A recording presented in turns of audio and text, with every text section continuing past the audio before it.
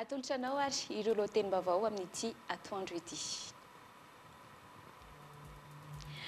Nisy ny fifidianana madio milamina ary ekeny rehetra no angatahany sehatra iraisam-pirenena tao aorian'ny fanendrena ny Praiminisitra Tsay Christian izay nanomboka nandray ny asany ny alarobia teo. Ity farandra teo izay mametraka ho laharam-pahamehana ny fikarakarana ny fifidianana amin'izao andraikitra nanendrena azy izao. Rongony 700 kilao no trateky ny mpitandro ny filaminana tany Manjakandriana omaly. Olona 7 no tompon'antoka tamin'izany, ny 3 teratany Maorisiana, ny 9 hafa teratany Malagasy ka ny 3 tamin'ireo vehivavy. Mbola misy ny olon-kafa karohina any Toamasina. Lany teo anivony antenimera frantsay omaly ny tsy fahazoana mampiasa finday intsony eny amin'ivony sekoly sy ny kolejy amin'ny taom-pianarana ho avy. Ireo manana ny maronisy avy amin'ny LRM na ny République en marche sy ny Modem ary ny UDAG mono nafana nandany izany. Ny antsipriandreo ary no arahinao ato anatin'ny ABC News. Zoma valojona 24 faly manasitra ny araba tompoko lasy tompoko vavy ary faly ihany koa manasanao ampitiavana sy ampanajana anaraka ny vaovao hatramin'ny farany. Mifandraiky amin'ny fanendrena Praiminisitra vaovao, nisy ny fifidianana madio milamina ary ekeny rehetra no angatahan'ny sehatra iraisam-pirenena tao aorian'ny fanendrena ny Tsay Christian ho Praiminisitra izay nanomboka nandray ny asany ny alarobia teo. Ity farandra teo izay mametraka ho laharam-pahamehana ny fikarakarana ny fifidianana amin'ity taona ity. Ravorasafy mahenina sy Juin no mitatitra izay vaovao izay.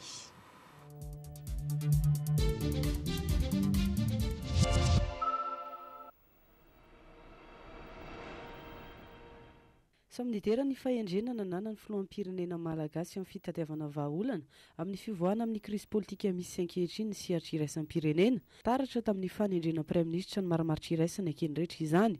Anisan'ny tsindriny maso Amerikana eto amintsika ny fandavatena nananany Praiminisitra Tsay Christian ny amin'ny tsy maintsy anatanterana fifidianana madio ary ekeny rehetra ao anaty filaminana tanteraka. Tamin'ny alalan'ny fampitambavao an-taratasy na communiqué no nanehoany maso Amerikana izany omaly. Tamin'izany ihany koa nilaza izy ireo tamin'ny alalan'ny communiqué hatrany fa tokony anaiky ny fanapa-kevitry ny HCC ny rehetra indrindra ny tady-pifidianana. Nilaza kosa ny vondrona Europiana fa efa mizotra tsikelikely amin'ny filaminana isika eto Madagasikara amin'izao fotoana izao tamin'ny fanendrena Praiminisitra marimaritra iraisana iny. Miantsona itoko politika rehetra izy ireo mba hiara-iasa miaraka amin'ity Praiminisitra vaovao ity. Ny rarisoa ny Praiminisitra vaovao ary ny antso mba hijerenan'ny malagasy rehetra kosa ny filohan'ny komisiona ny vondrona Afrikana Moussa Faki Mahamat tany alarobia teo. Manohana tanteraka ny Madagasikara ny sehatra iraisam-pirenena amin'izay anatanterana ny fifidianana izay. Nilaza ihany koa ny anara-maso ny fizotran'izany ary mitaky ny filaminana tanteraka izy ireo. Ny fifidianana ihany no ahafahana mivoaka amin'ny krisy vaovao indray. Marina fa iray volana sy tapa-mahery kely taorian'ny hetsika teny amin'ny 13 Mey no nanendrena ny Tsay Christian Praiminisitra. Efa mandray ny asany amin'izao fotoana izao ity Praiminisitra vaovao ity. Efa noraisiny teny Mazoarivo izao ireo solombavam-bahoaka ho an'ny fanovana. Vao omaly ireo solotena ireo mpikambana amin'ny SSM na Solidarité des syndicats de Madagascar. Tampiralahina ny fionana ary ny haino etahitan'izy ireo ny Praiminisitra indrindra mahakasika ny toetra raha ankehitriny. Nandritra izay fionana izay, nilaza ny Praiminisitra fa hiezaka ny governemanta anatanteraka ny fametrahana ny fifanarahana raika amin'ny 50% mikasika ny fifandraisana eo anivon'ny fandrararana ny asa-panjakana. Eo amin'ny politika ho tanterahana eo anelanelan'ny 7 aogositra hatramin'ny 4 novambra ny fifidianana filoham-pirenena hoy ny avy amin'ny CENI. Ao anatin'ny fandrafetana ny volavola tety andro mifandraika amin'izany izy ireo ankehitriny. Raha nambaran'ny filoha lefitry ny CENI Thierry Rakotonarivo androany dia hivoaka ao aorian'ny fijoroan'ny gouvernemanta ny daty faharitan'izy ireo amin'izany. Clarisse Razermanana sy Juin.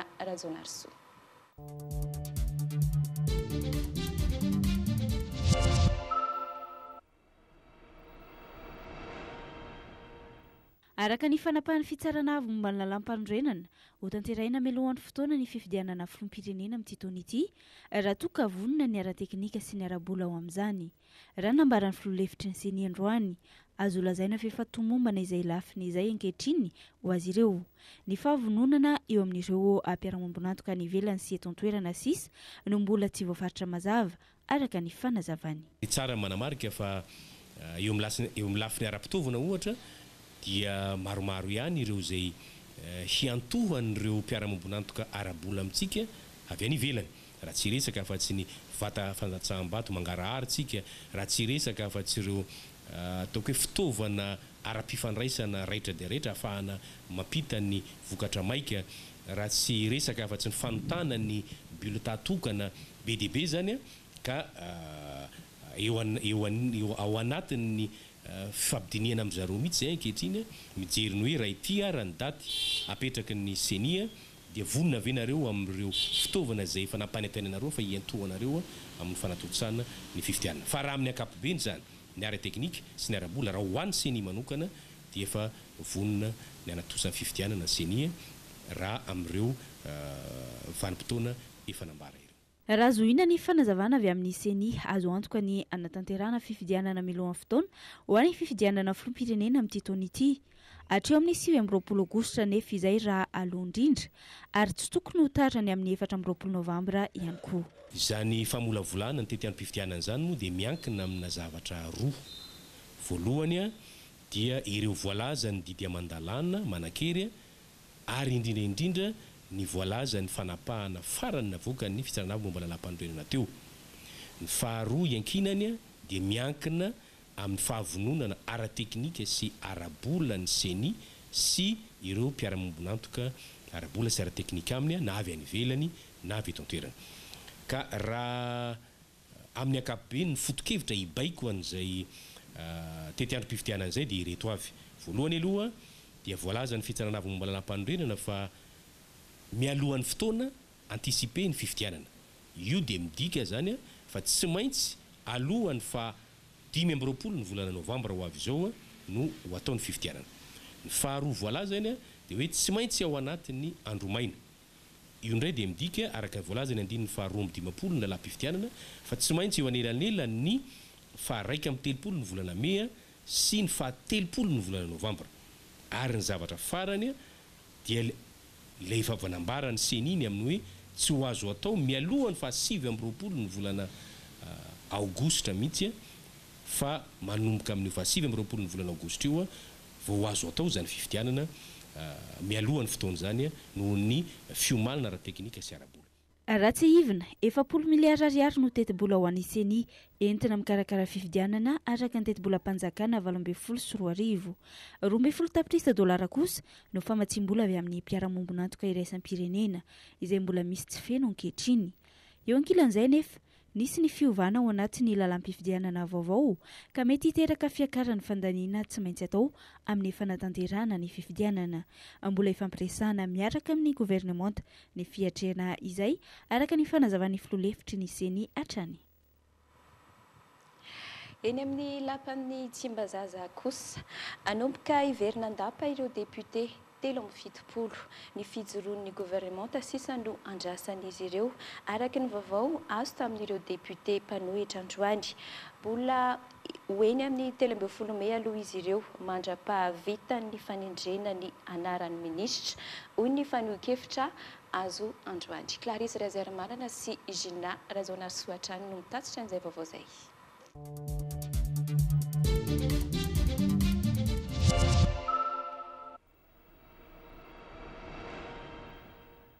Efa manomboka miverina eny amin'ny lapan'ny Tsimbazaza amin'izao fotoana izao ireo député 70.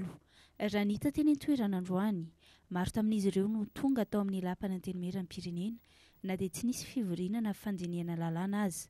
Raha ny fanazavana azo tamin'ny solotenan'izy ireo ny fampiresaka taminay dia hiverina ao anaty trano fivoriana izy ireo manomboka amin'ny herinandro io rehefa mijoro ny gouvernemanta ary mbola hoeny amin'ny kianjan'ny 13 Mey izy ireo mandra-pahatongan'izay.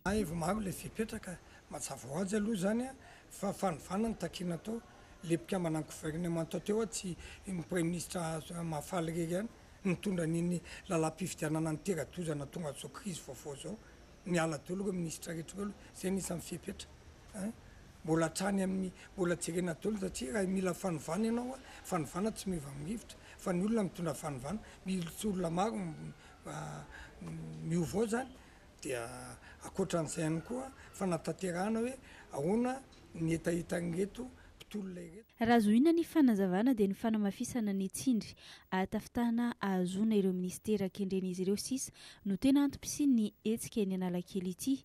Eo ankilan'izay nefa mitohatra ny fampandehanan-draharaha eny amin'ny lampanantenimieram-pirenena.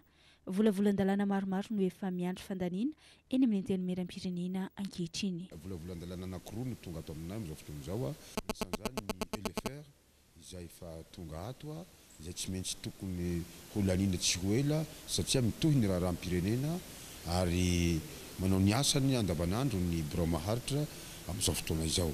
Koa raha atao bango tokana zany dia ivory zay rapitso amaritra izay volavolana fandaharam-potoana manaraka ho any antenimieram-pirenena. Raha tsy ivina eo amin'ny 20 andro maherikely eo sisa dia hikatona tanteraka ny fivoriana ara-potoana voalohany ho an'ny parlementaira.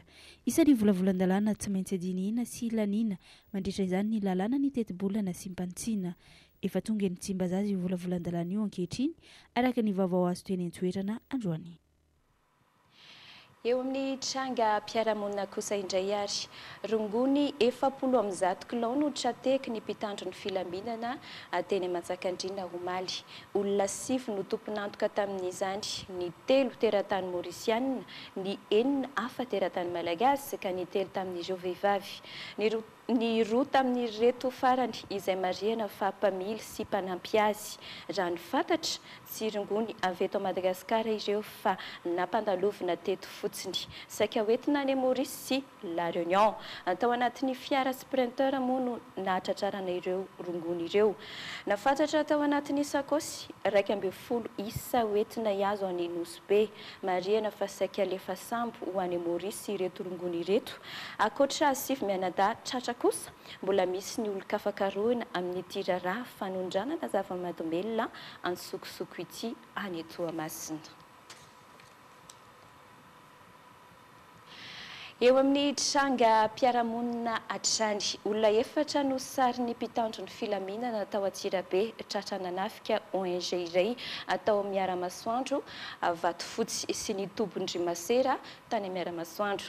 Vesatra roa no ny ampangana ireto farany ireto, marihana fa teo ampivarotana ny solosaina nangalariny tao amin'ity ONG iray ity moa no nisy nampandre ny mpitandro ny filaminana noho izy ireo nampiayay. Natao ny fisavana rehetra ka noraisi-potsiny izy ireo. Nisy olona nandre kosa ny resaka ireto tratra ireto tamin'ny fanafiana ny Masera ka izay no nahafantarana ny isan'ny tompon'antoka tamin'ny izy 4 mianadahy ireto. Nampiantso avy hatrany ny tany amin'ny Tobondrimasera. Nanamarina izy ireo tokoa no nanafika tao amin'ireo ny alina ny fitome. Ny alarobia teo moa nantolotra ny fampanoavana izy ireo ka ny doboka ponja avy hatrany. Vaovao misongadina amin'ity androany ity, natomboka ofisialy any Vatomandry ny tahiry ifampitsimbinana ho an'ny fahasalamana. Fandarana asa entin'ny fitondram-panjakana manome fitsaboana araka-tao amin'ny fotoana rehetra ny marary izy io. Mandola tsakemboka ao anatin'ny tahiry efa natokana ho an'izany ny mpikambana ka misitraka ny fitsaboana amin'ny fotoana rehetra mety ilana izany, tsy mandovola intsony. Latsakemboka izay sahaza ny fahefan'ny ankonana Malagasy indrindra ny any ambanivohitra ka 7,000 ariary isan-taona no saran'izay latsakemboka izay. Distrika 3 aloha no ampiarana izany ety ampanomboana. Any Vatomandry manatrika ny fanomboana ny fampahafantarana ity fandarana asa ity androany ny filoha Repoblika Rajaonarimampianina. Any toerana ihany koa ny mpanao gazetinay ka amin'ny fotoana manaraka no hitondrananao ny akon'izay vaovao izay.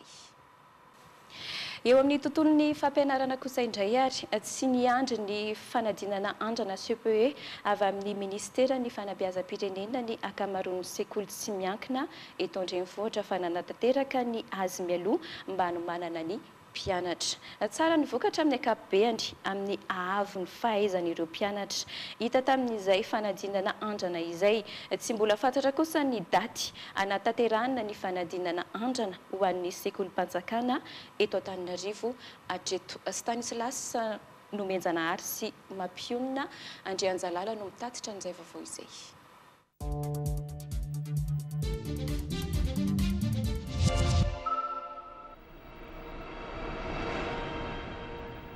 Sekoly tsy miankina maromaro eto Antananarivo no efa navita CEPE blanc na dia eo aza ny fitakiana ataon'ny sendikany mpampianatra malagasy na ny SEMPAMA. Manana zo hianatra ny malagasy ary enatra ho an'ny mpanabe ny tsy manatanteraka izany tsy miemitra ny datim-panadinana hoy ny ministeran'ny fanabeazam-pirenena efa miroso kelikely amin'ny examen blanc nefa ny sekoly tsy miankina na dia mbola tsy mianatra zany amin'ny fanjakana. Araka izany dia vonina ny hatrika fanadinana ny sekoly indrindra ny avy amin'ireo sekoly tsy miankina. Zay moa école privé dia mampianatra foana zany zay ny ankizy mpianatra izao efa navita CEPE blanc voalohany nizara bulletin de note zay tamin'ny asabotsy dia ny anay mandra-pahatonga ny fanadinana zany mavita CEPE blanc inefatra ny mpianatra milamina tsara mitohy tsara ny fampianarana tompoko. Nambarany ity talentsekoly izay nanaovana fanadiadiana ity fa 7 taona ny izandry indrindra ao amin'izy ireo ary 12 taona kosa ny zokony indrindra hiatrika ny fanadinana CEPE. Ny taranjakajy no sarotra indrindra tamin'ny examen blanc izay nataon'izy ireo farany hoy ireo mpianatra. Ny problème izany hitako sarotra tamina ny calcul satria raha vao misy erreur de calcul dia tonga dia diso. Ihany tena hitako sarotra. Ny tena hitako sarotra dia ny calcul. Ho an'ity sekoly iray izay nenozato ity indray kosa fanadinana indroa isam-bolana no ataon'izy ireo mba hanomanana ireo mpianatra ao amin'ny fiatrena ny fanadinana. Amin'ny sekoly misy anay aloha zao amin'izao fotoana izao dia ny saorana ian'Andriamanitra dia afaka mianatra. Indrindra hoe privé zany ka tsy hoe tsy hianatra. Zava-dozo zany aminay zany hoe tsy mianatra zany. Eo ankilan'izay nanambara nefa ny SEMPAMA fa tsy hiverina hiasa raha tsy misy fifanarahana mazava avy amin'ny ministera ho avy eo. Marina nefa fa efa mizotra miandalana ny fanadinana andrana any amin'ny faritra hafa manerana nosy. Eo amin'ny maresaka iraisam-pirenena voafidy teo anivon'ny antenimera frantsay ny tsy tokony hampiasa finday eny anivon'ny sekoly sy kolejy amin'ny taom-pianarana ho avy. Ireo manana ny maronis avy amin'ny LRM na ny République en marche sy ny Modem ary ny UD Agir moa no nafana nandany izany sary eo amin'ny France 24.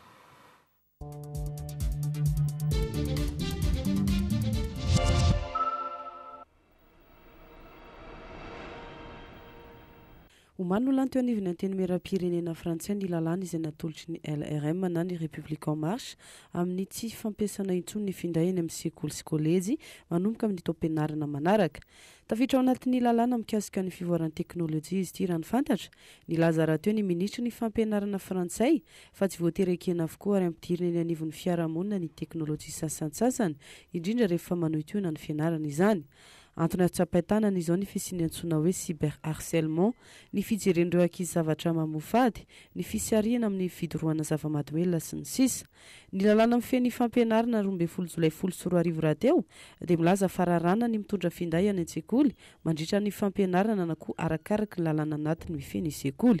Marina fa ny 920 isan-jaton'ny ankizy eo amin'ny 12 hatramin'ny 17 taona any Frantsa nefa dia mampiasa smartphone avokoa.